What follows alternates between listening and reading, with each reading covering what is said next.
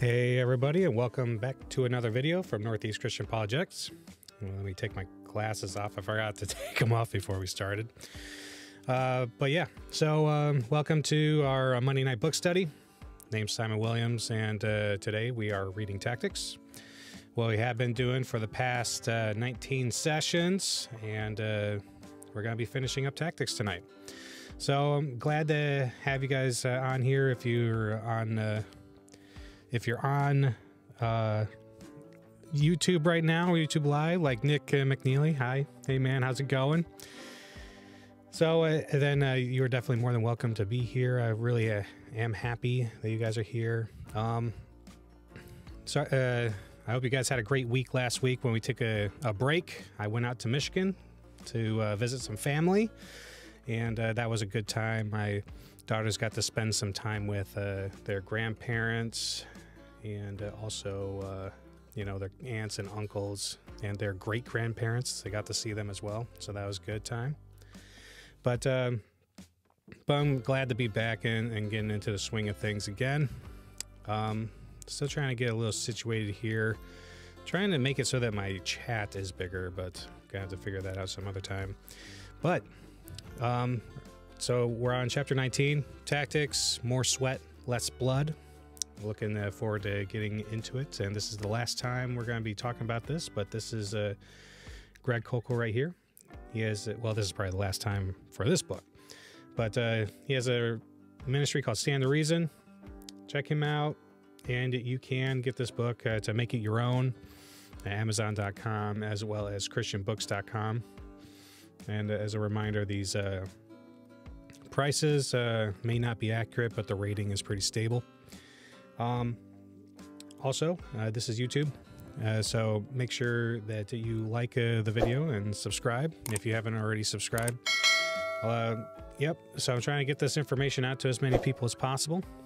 So, and your subscription helps. Sharing it also helps. All right, so we can jump over to the book now. Not really that much else to talk about. In preparation for this, so we're going to, after this book, we're going to take a couple weeks off again, and I'll be putting up when the next book is going to start on the YouTube channel. You'll be able to see it there, and just as a reminder, we're going to be talking about Reasons for God by Timothy Keller. So we're going to be reading through that book, and we're going to be discussing it together. If you want to get that book yourself so that you can follow along, that'd be awesome. Make sure that you make these books your own. It's important. I think it's important to do that. Now, a lot of these books that we're going to be reading are books that are handy to have in the library. And Greg Koukl is going to be finishing up, helping us to be more effective in conversations. And these tactics, as always, as I mentioned previously, can be used by anyone in any format. Okay, so these are not like Christian tactics. These are tactics that you can use in any conversation. So, and it's important to make sure that you are asking questions and getting to know someone. So even if you're not a Christian, it is still a good idea to take on this ambassador model, you know, where you're genuinely interested in the other person. You ask them questions, you analyze their reasons for why they believe a certain way, get them, analyze their position honestly, see if you can detect any errors or things that you find troublesome, or if you're aware of these topics, if you already know what the problem is, try to help them to understand why you disagree. You know, why is it that you disagree, or why, or how is it their view can be strengthened, or whether or not you have any confusion. Ask questions, learn, get to know who you're talking to. All right, so, but jumping over to chapter 19, more sweat, less blood. So Greg Koukl begins by saying, at the beginning of this book, I made a promise. Oh, excuse me. I gotta go this way. At the beginning of this book, I made a promise. I said I would guide you step by step through a game plan that would help you maneuver comfortably and graciously in conversations about your Christian convictions. I wanted to give you the tools you needed to help make your engagements with others look more like diplomacy than D-Day. I suggested an approach I called the ambassador model. It trades on friendly curiosity rather than confrontation. Then I introduced you to a handful of effective tactics to help you navigate in conversations. I've done my best to keep my promise. Reading this book, though, does not guarantee that anything will be different in your conversations. How you proceed from here will be up to you. I want to talk now about your next steps. When I was younger, I was an Army reservist during the Vietnam era. If I were joining the military now, though, I think I would choose the Marines. Two things about the Marines impress me. The first is the motto of the U.S. Marines Corps, Semper Fi. This is short for Semper Fidelis, and Latin phrase that means always faithful. The second is a training maxim I learned from a former Marine who picked it up during the rigors of officer candidate school. This adage is in the back of my mind every time I prepare for a public encounter with an opponent who is dedicated to defeating my convictions. The more you sweat in training, the less you bleed in battle. I want to end this book with some suggestions that will help you sweat more and bleed less, and thus stay always faithful to the task ahead of you. Nick McNeely says, Psst, Navy. Nick and I were both in the Navy. You know, I was going to say something about it. I'm like, the Marines, come on, man. But, you know, they, I guess on average, they see more combat than the Navy. But, you know, they are our child. First, I would like to offer 8 insights I gained from a conversation I overheard while flying home from vacation one summer.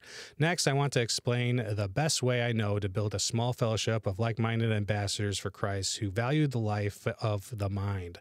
Finally, I want to share with you some lessons about the importance of hostile opposition and what I learned about courage under fire from a pair of timid door-to-door evangelists. Roundy makes Sparky Sparky. Yep. Yeah, Nick and I were both nuclear machinist mates. So we provide propulsion for the ships using hot rock. Hot rock makes steam, make turbine go roundy, push boat. All right, so Koukl continues. Some 8 quick tips. On a flight back from the Midwest, I listened while a Christian brother in the row directly behind me vigorously shared his faith with passengers on either side. I was glad for his effort. My wife and I were both praying for him, and he made some fine points, but some of his tactics were questionable. Here are some things I learned from that experience that might make your efforts more effective. First, be ready.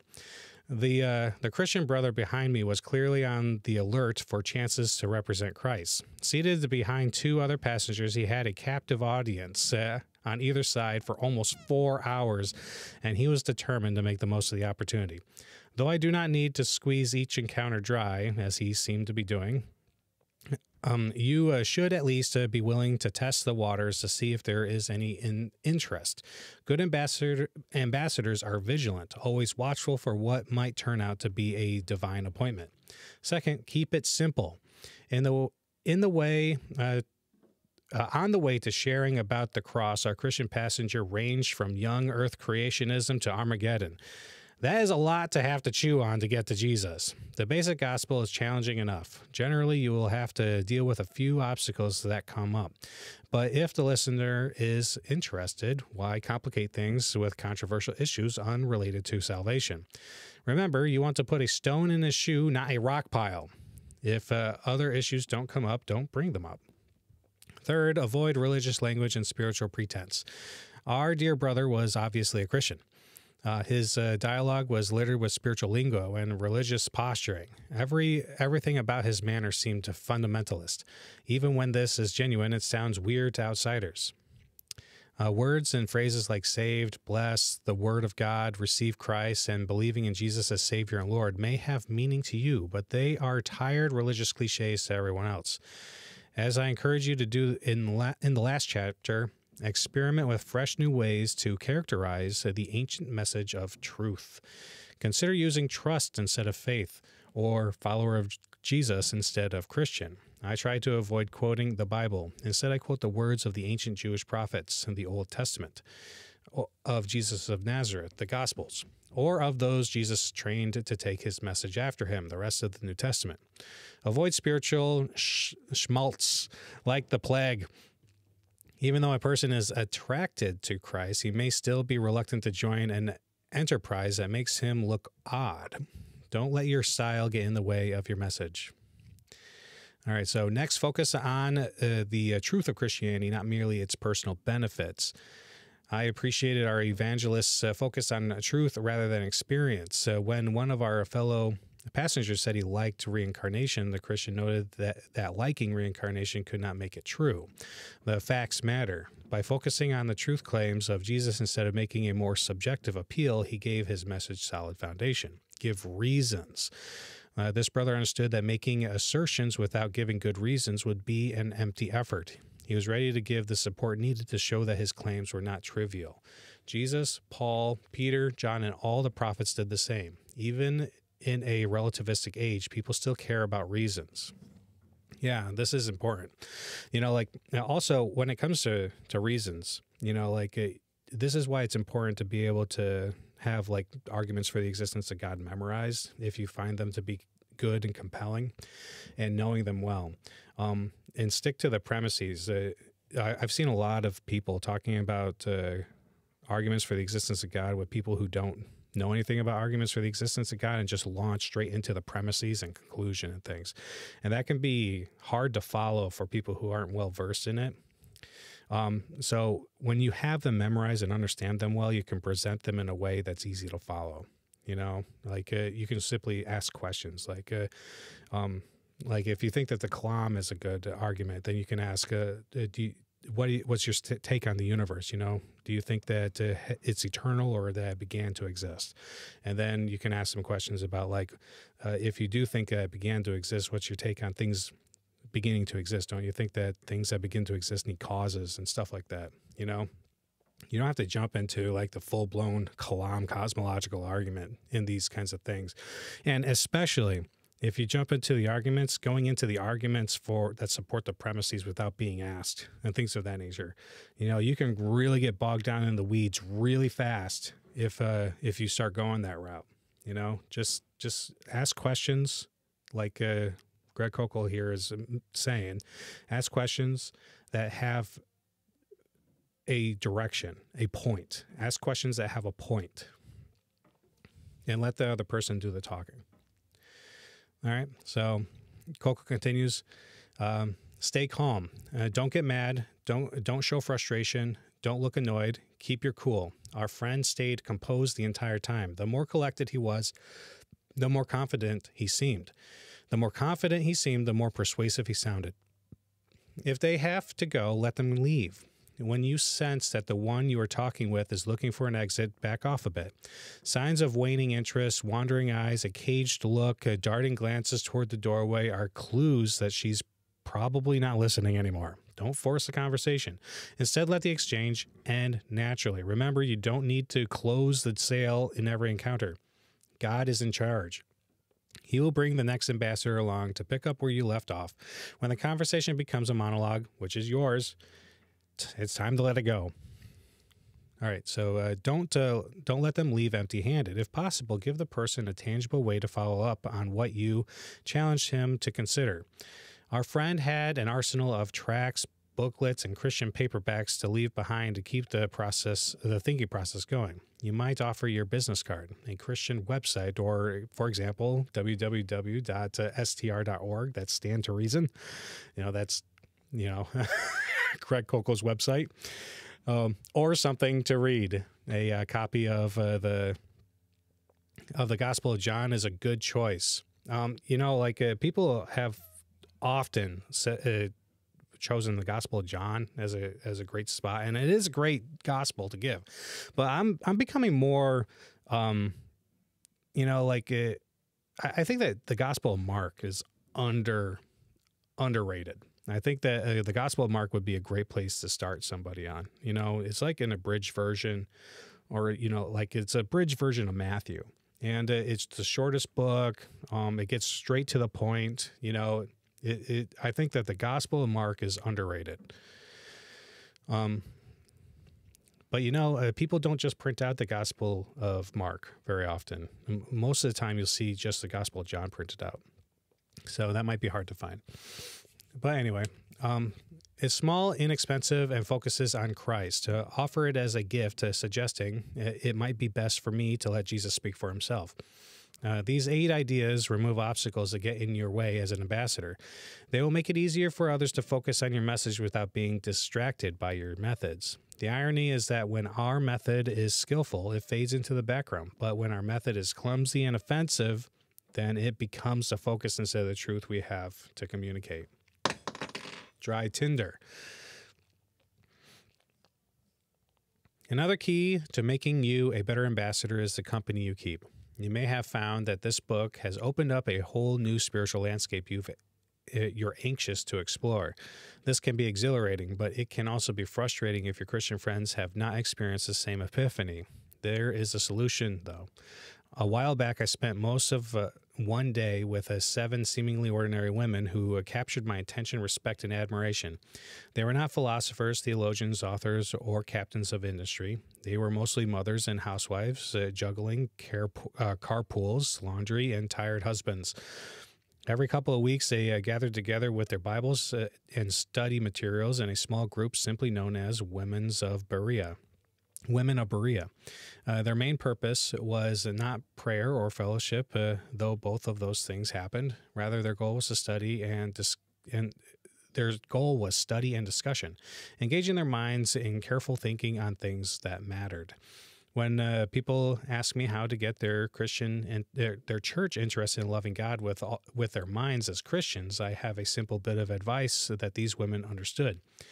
You can't start a fire with wet wood. You must begin with dry tinder. In nearly every church, there are brothers and sisters who share your hunger but have yet to share your discovery. They are dissatisfied, yearning for something more substantial, but do not know where to turn. These people are your dry tinder. Do not make it your goal to change your church just yet. First, find people of kindred spirit. Gather up the dried tinder, plant your spark, and kindle the flame. Aim to start a modest fire with a cluster of believers who value using their minds in their pursuit of God. Once the fire gets ignited, don't be surprised if some of the wet wood around you begins to dry out and starts to blaze. Commit to meeting together on a regular basis, weekly, biweekly, monthly, whatever fits your schedule. Individual commitments to your group may be short-term for a particular study project or part of a long-term relationship similar to C.S. Lewis's friendships with J.R.R. Tolkien and others in a group they called the Inklings. It's up to you. Yeah, so this is a big thing that I'm actually trying to do with Northeast Christian Apologetics. Trying to go to churches, find the dry tinder, meet with them weekly, discussing apologetics and presenting this kind of material to them. And then I'm hoping that this small fire will bring in more people, And so I'm hoping that this will help New England area and will bring in more churches, but we'll just see. We're still having to see. I have discovered that while doing this, that the groups usually start off actually fairly large, and then they dwindle down to just a few, the people who are able to persevere, and so the apologetics is not easy. So it does take a small group, a group of dedicated people in order to really understand the philosophy involved with this. So I'm just trying to persevere in it. And if you're of a similar situation, I think that you should just persevere as well. Just keep studying this kind of stuff and continuing to find people who are like-minded, who are interested in loving God with all their minds, who are not afraid to look at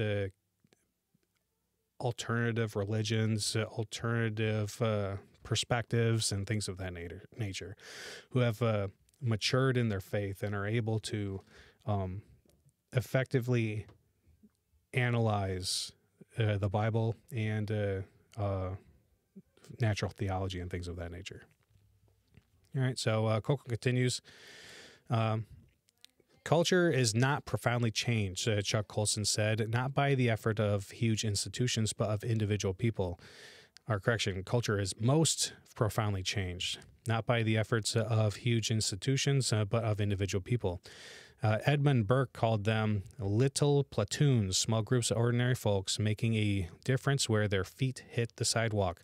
Meet together for a limited but a definite period of time to study a particular topic. As a group, you might listen to recorded talks, discuss a book, or assess a video you discovered online. You might role-play differences of opinion using the tactics you've learned from this book. Or you might work together to construct an intelligent, reasoned response to the points you heard on a talk show or saw in a letter to the editor. Encourage each other to step out of your comfort zone and apply what you're learning. Your group could become a catalyst influencing others in your church, a vital resource that your Christian friends can turn to when they have questions. The women of Berea soon began to have an impact beyond their own ranks, drying out the wet wood around them by being good ambassadors for Christ. The key to effectiveness outside your group is to stay visible. Be committed to excellence and keep a good attitude. This is not a time for high-mindedness, but for usefulness. Yeah, you don't want to silo. This is something that is terrible for Christians and for people who do these kinds of things. You know, you don't want to meet secretly or be exclusive. You know, like you want to make it so that you're warm and welcoming and engaged and visible and invite people. You know, yeah. Important stuff. All right, so Koukl continues. Remember, look for the dry tinder, like-minded people of kindred spirit. There are more of them around you than you think. You just have to find them. You could be the match that kindles the tinder that starts a bonfire of excitement in your church. You just need to be willing to take the initiative to lead others to the pursuit of thoughtful, intelligent convictions. Hostile witnesses. Part of that pursuit involves a certain kind of vulnerability. None of us wants our views proven wrong, especially our most cherished ideas, regardless of which side of the fence we're on. But if we want to cultivate a well-informed faith, we need to be aware of our own powerful instincts for ideological self-preservation. This instinct is so strong that sometimes we are tempted to intellectually circle the wagons and guard against the slightest challenge to our beliefs. This strategy provides a false sense of security, however. The opposite approach offers much more safety. Instead of digging in behind fortifications to protect against attackers, we should encourage critique by hostile witnesses. In academic circles, this is called peer review. Philosophers, scientists, and theologians present their ideas in professional forums and solicit critique. They test the merit of their thoughts by offering them to people who are inclined to disagree. A number of years ago, I attended a 3-day conference titled Design and Its Critics. The best minds in the intelligent design movement were assembled to make their case, but they were not alone. They had invited the top Darwinian thinkers in the country to listen to their ideas and take their best shots. It was one of the most invigorating and intellectually honest encounters I've ever witnessed. Peer review is based on a sound notion of if our ideas are easily destroyed by those acquainted with the facts, they ought to be discarded. But if our ideas are good, they will not be upended so easily. In the process, we will learn what the other side knows. We may even be surprised at how weak the substance of the resistance really is. Yeah, this is something that I've learned. You know, it's very easy to become very defensive, and we need to not be defensive, you know, even if somebody's being hostile, and that can be very difficult. It's a mark of maturity in order to display self-control and patience in those kinds of situations. It's a mark of humility to recognize that you're not always right. You know, you're not always right, and you may be wrong on things. And if we're dealing with situations in which we're talking about eternal significance here, then it's important to take these matters seriously. You know, you need to genuinely analyze the arguments of Muslims, for example. You know, why is it that they believe what they believe? What's the evidence for their claims? You know, why should it be preferred over Christianity? Are there any reasons to prefer Islam over Christianity? You know, so this is these kinds of things are important. You know, I have grown significantly in my faith and in my knowledge of Christianity by listening to and patiently analyzing the arguments from non-Christians. Okay, they have helped me drastically sharpen my theology and my understanding of various topics, including Christian topics. So instead of pursuing this endeavor, being afraid to pursue this endeavor in fear of like losing your salvation, it can be a way of making it better. After all, if what you believe is wrong and it has eternal significance, then you should look into it. You know, that's important. That is important. All right, so Koukl continues. The lesson of hostile witnesses has driven home to me quite unexpectedly one day. While sitting in my library prepping for a radio show, I heard a knock on my front door. When I answered, two middle-aged women smiled at me pleasantly, bundles of apocalyptic literature in hand. They asked if I wanted to see their material. There were two at the door, but only one in front. The one who had knocked spoke. The second stood quietly in the back watching. Jehovah's Witnesses go out in pairs, usually one experienced witness and one newer disciple. The neophyte makes the initial contact, while the mentor waits protectively in the background, ready for a flanking maneuver if the young cadet gets into trouble. I knew this encounter would be brief. First, I had little time to make an impact because I had to leave for the radio studio. Second, door-to-door missionaries like these usually have little time for anyone who is biblically literate. I knew that once I showed my hand, they would disappear quickly and look for an easier mark. I didn't want to send my visitors away empty-handed. Yeah, this has happened to me a number of times, actually, where Jehovah's Witnesses have come to my door and, you know, I'm like ready to talk to them, but they recognize that I have some biblical competence, and so they just leave. You know, they're just like, they'll say over their shoulder, yeah, we're Jehovah's Witnesses, and just walk away. I'm like, no, come back. But yeah. So let's see what Koukl says. I am a Christian. I began. I directed my comments to the younger convert, the one less influenced by the Watchtower organization, and hopefully more open to another viewpoint. It's clear we have some differences, including the vital issue of the identity of Jesus. I believe what John teaches in John 1:3, that Jesus is the uncreated creator. This would make him God. Mention of the deity of Christ was all that was needed to bring the rear guard into action. The woman in the shadows spoke up for the first time. I honestly wasn't prepared for her response. You're entitled to your opinion, and we're entitled to ours, and was all she said. No question, no challenge, no theological rebuttal. This was a dismissal, not a response. She turned on her heel and started for the next house, trainee in tow, in search of more vulnerable game. I cast about for something to say that might slow their retreat. You're also entitled to be wrong in your opinion, I blurted out, but the retort had no effect. I admit it was a poor response, but it was all I could think of at the moment. Clearly, we both can't be right, I added, trying to mend the breach, even though we're both entitled to our opinions. I was hoping for some kind of reaction, some kind of engagement, but my challenge went unanswered. As they marched down the walkway, I fired my final salvo, vainly hoping for a response. Obviously, you're not interested in hearing any other point of view than your own. Then they were gone. Gun shy. In the moments that followed, a host of questions flooded my mind. Did I use the right approach? Apparently not. Would a different tack have been more effective? Probably. Did anything I say leave a good impression? Unlikely. Did I plant even a seed of doubt or stimulate any reflection in their minds? Hard to say. I will probably never know the full answer to those questions, but the meeting was still educational. Notice a couple of things about this short exchange. What did these two missionaries do when they encountered someone who was biblically literate? What was their first response when I mentioned my background? And then gave a thumbnail sketch of an argument striking at the heart of their most cherished doctrine. They backed off. They bailed out. They ran away. What's wrong with this picture? If you're convinced that the medicine you held in your hand would save the life of a dying patient, would you turn away and let him perish because he did not like the taste of the treatment?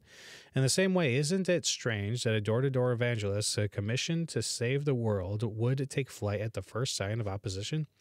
These Jehovah's Witness missionaries were in a battle for human souls, yet they fled at the first sound of gunfire. This encounter taught me three things about these missionaries that were also lessons for me. First, they were not confident in their message. Why should I take a single moment to consider their alleged message from God if the messenger herself would not lift one finger to defend it? Why should I respect the cause of a soldier who retreats at the first sign of resistance? Second, these missionaries could not have been interested in my salvation.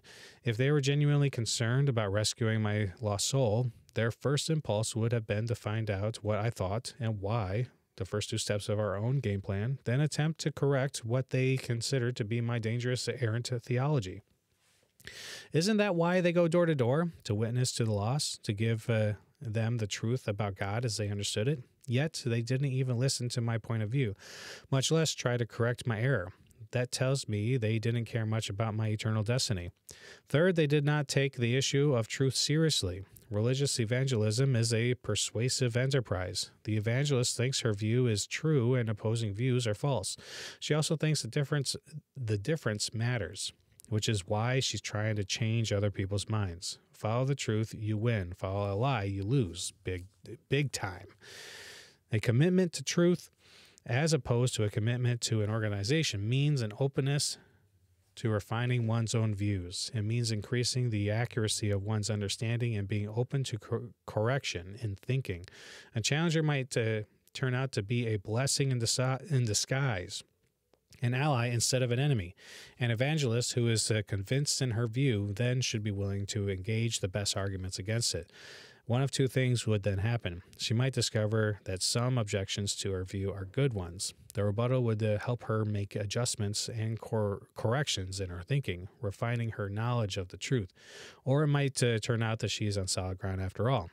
Developing answers to the toughest arguments against her position would strengthen both her witness and her confidence in her convictions.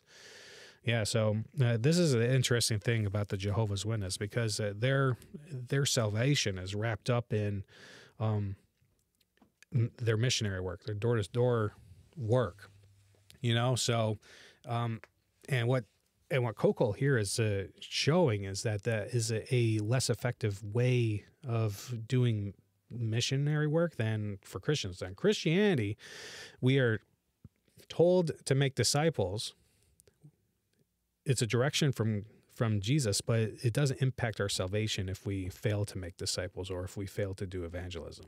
Like our salvation is by the grace of God. It's not by works. So whereas Jehovah's Witness is a works-based kind of deal.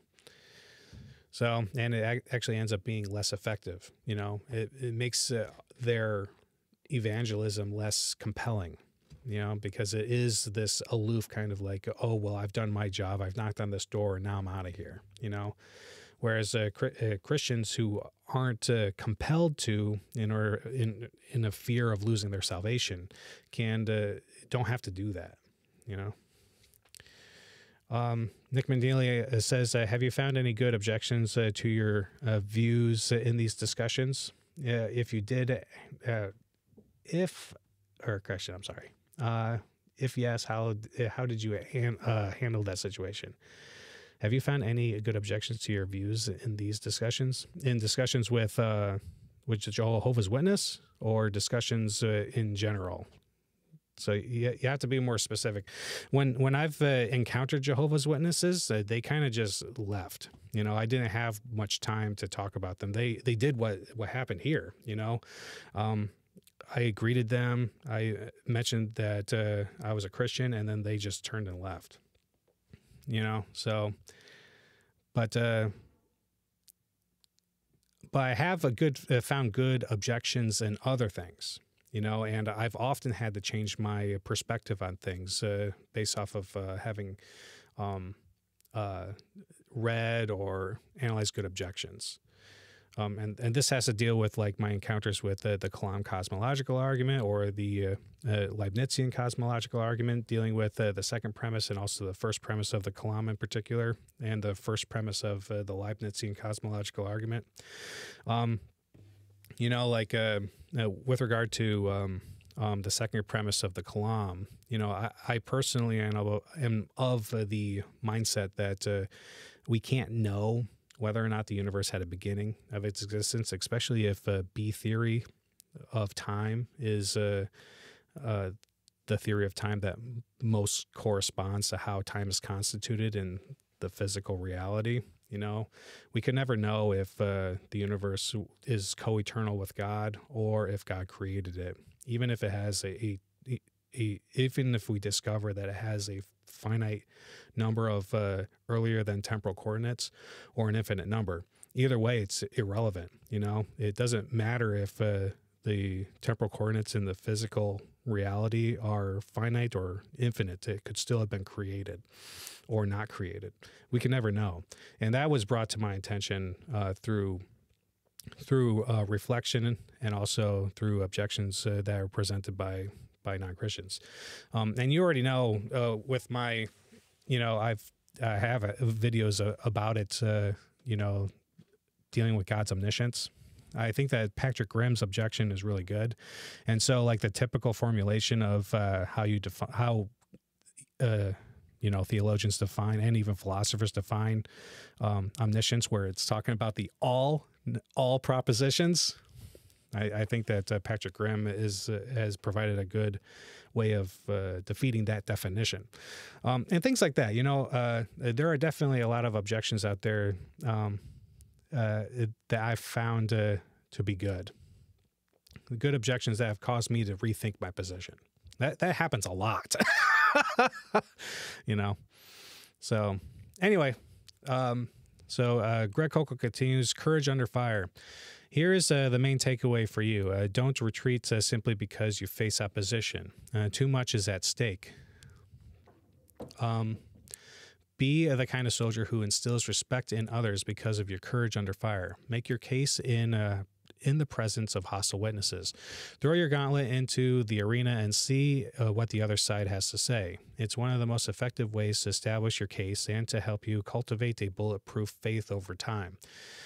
Do not lose heart if your audience seems to get the best of you sometimes. That happens to each of us sooner or later. There is an easy explanation for why we sometimes feel ill-treated or ignored. A simple reason why the scoreboard often reads Lions 10, Christians 0. Jesus warned us in advance. A disciple is not above his teacher, nor a slave above his master. If they have called the head of the house Beelzebub, how much more will they malign the members of his household? Matthew 10, 24 through 25.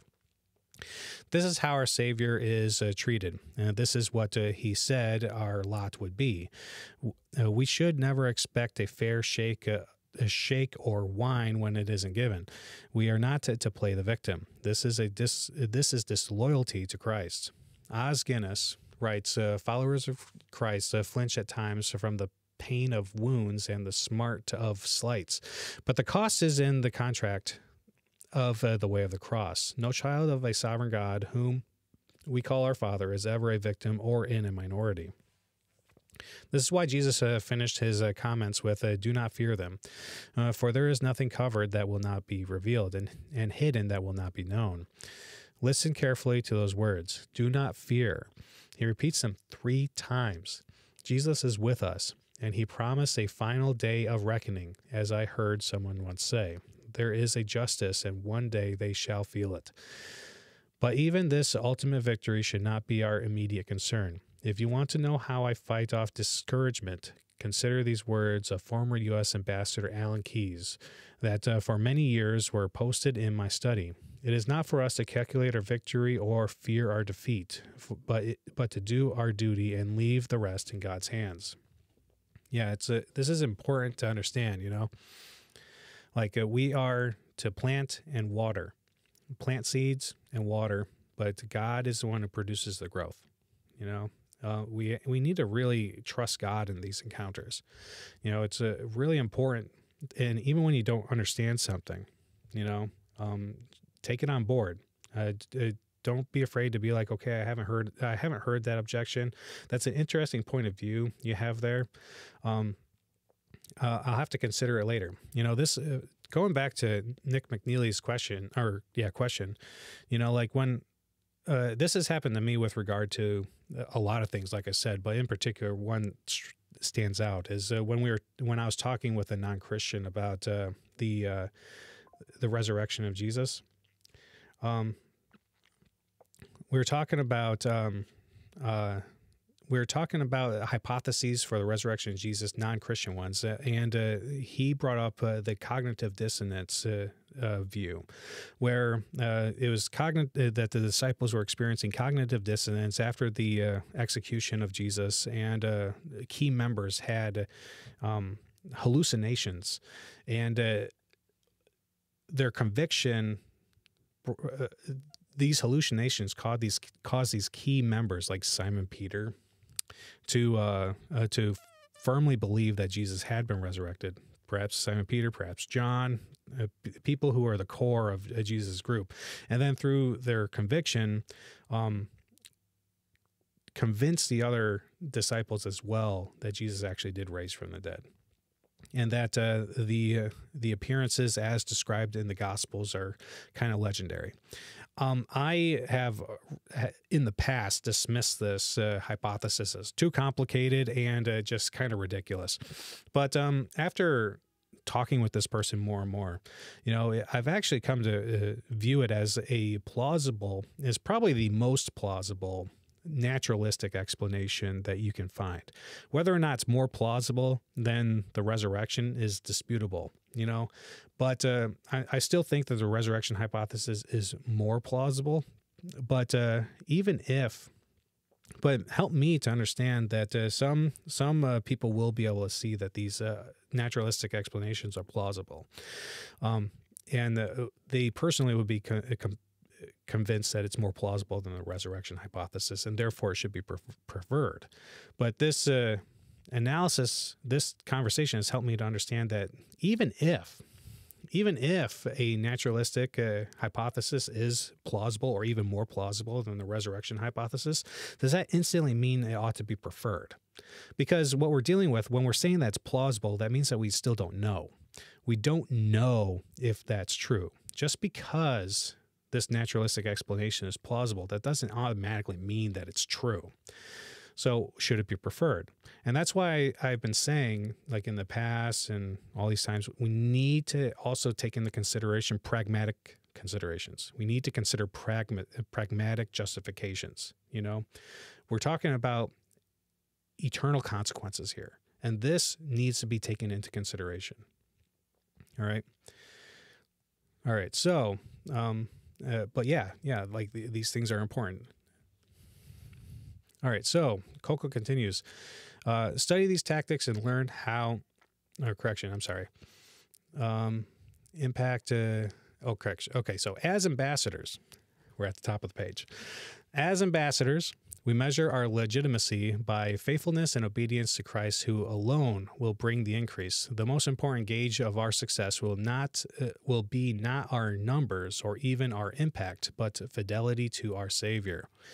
That opportunity for faithfulness might be a salesman on the front door, or a chance encounter at the bank, a casual conversation on an airplane, or a chat with a waitress in a restaurant. It could be any place, any time. If you apply the right tactics with God's help, a lost and confused person will see not only the problem, his own rebellion, but also the solution, Jesus Christ. The question you need to answer in advance is, when God opens that door, will I be ready? Study these tactics and learn how they can help you in various situations. They will serve you well when you need them if you put them into practice. Remember, if you don't do it, it doesn't work. Know the truth. Know your Bible well enough to give an accurate answer. Tactics are not a substitute for knowledge. Cleverness without truth is manipulation. Put yourself beyond your comfort zone. Begin to mix it up with others before you feel adequately prepared. You'll learn best by putting your tactics into play, even though you may falter a bit at first. That is part of the learning process. Along the way, you'll discover what the other side has to offer. Which often is not very much. Hello, Sasha. All right, so Koukl continues, do not be discouraged by outward appearances. Don't get caught in the trap of trying to assess the effectiveness of your conversations by their immediate visible results. Even though a person rejects what you say, you may have to put a stone in his shoe. These things take time. Remember, the harvest is often a season away. Finally, live out the virtues of a good ambassador. Represent Christ in a winsome and attractive way. You, God's representative, are the key to making a difference for the kingdom. Show the world that Christianity is worth thinking about. With God's help, go out and give them heaven. So here's the ambassador's creed. An ambassador is ready. So you're ready. An ambassador is alert for chances to represent Christ and will not back away from a challenge or an opportunity. Patient. An ambassador won't quarrel, but will listen in order to understand. Then with gentleness will seek to respectfully engage those who disagree. Reasonable. An ambassador has informed convictions, not just feelings, gives reasons, asks questions, aggressively seeks answers, and will not be stumped by the same challenge twice. Yeah, remember when you are presented with something that you really have to think about, say, I appreciate the insight. I have to think about that. And then you have to think about it. You have to seek answers. It's really important to ask questions, but it's even more important to seek answers. A lot of people will find questions, get stumped by them, and just abandon everything. Questions are not good enough. We need something. We need a reason. We can't just, especially when we're doing worldview analysis. You can't just reject worldviews. You reject one worldview and hold another. You always hold a particular worldview. Whatever your worldview is, you have a worldview, even if you don't know what it is. So people need to be analyzing what they believe, how the world is constituted, and why should I prefer this worldview over another one? It's not enough to just say I reject Christianity. What are you replacing it with? Why is that to be preferred over Christianity? All right, so tactical. An ambassador adapts to each unique person and situation, maneuvering with wisdom to challenge bad thinking, presenting the truth in an understandable and compelling way. Clear. An ambassador is careful with language and will not rely on Christian lingo nor gain unfair advantage by resorting to empty rhetoric. Fair. An ambassador is sympathetic and understanding towards others and will acknowledge the merits of contrary views. Honest. An ambassador is careful with the facts and will not misrepresent others' view, overstate his own case, or understate the demands of the gospel. Humble. An ambassador is provisional in his claims, knowing that his understanding of truth is fallible. He will not press a point beyond what his justification allows. Attractive. An ambassador will act with grace, kindness, and good manners. He will not dishonor Christ in his conduct. Dependent. An ambassador knows that effectiveness requires joining his best efforts with God's power. All right. So these are really important. I personally think these are really important. So I'm just going to highlight that. So making sure that you're ready, patient, reasonable, tactical, clear, fair, honest, humble, attractive, and dependent. Okay? This is important. And that's it.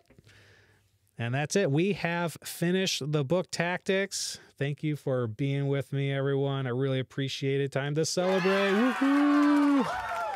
All right. Good job, guys. Good job. Thank you for coming out and being with me for Tactics. It's been a long time. 19 chapters. But we did that together, you know. We did the chapters together, and I appreciate you guys coming out and visiting me or being with me through it. You know, it's been a long trek. It's been a long trek. This is book number 2 that we have under our belt. Book number 2. And yeah, I think it was a really good read. I think Tactics is a must-read for Christians in particular, but anybody. I think this is really good. I think that it would improve society a lot if people actually did take on the ambassador model. Those things are very good. You know, patience, self-control, knowledge, not strawmanning people, not hitting people with insults, just straight up. Genuine curiosity, seeking out reasons and understanding. You know, that is good stuff, no matter who you are. All right, so just as a reminder, our next book, Timothy Keller, The Reasons for God, that's going to be up next, and I'll let you guys know when we start. Next week, my brother is getting married, so I will not be in town. I'm going to be out in New Jersey and preparing for that wedding. It's going to be a good time. Nick Mendeely asks, do I have diplomatic immunity now? No.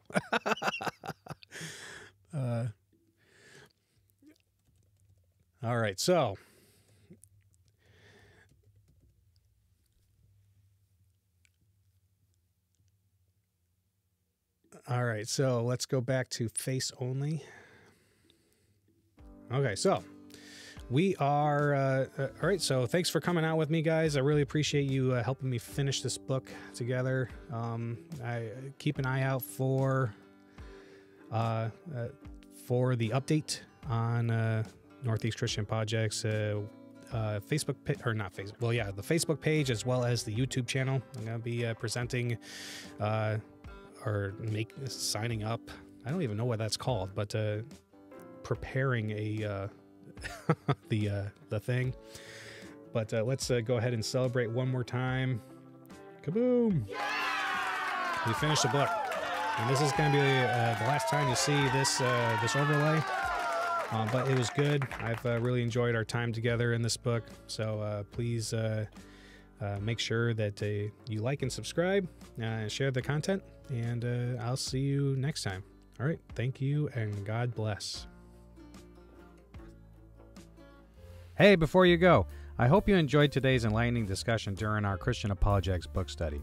It's always a blessing to come together to explore our faith and grow in our understanding.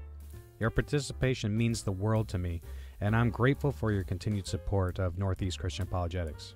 Remember, you can stay connected with me and access valuable resources by visiting my website at nechristianapologetics.com. There you'll find a wealth of articles, videos, and recommended reading material to deepen your knowledge of Christian apologetics. If you're as passionate as I am about equipping believers to defend their faith and engage in meaningful conversations, you can also support this ministry in various ways. One way to support this work is through patreon.com. By becoming a patron, you'll have access to exclusive content, early access to our discussions, and a chance to connect with like-minded individuals who share your passion for Christian apologetics. If Patreon is not your style, some people prefer to give me a one-time tip. And if you'd like to do that, then feel free to do so through Venmo or Cash App. But of course, there are many ways to support me. By praying for this ministry, sharing the content on social media, or simply spreading the word about what I do. Every bit of support goes a long way in helping me fulfill my mission. Once again, thank you for joining me today. Your presence and engagement enrich these discussions, and together, we're on a journey to strengthen our faith and share the good news with others. Stay tuned for more exciting book studies, thought-provoking discussions, and opportunities to grow your Christian apologetics journey. I look forward to seeing you again.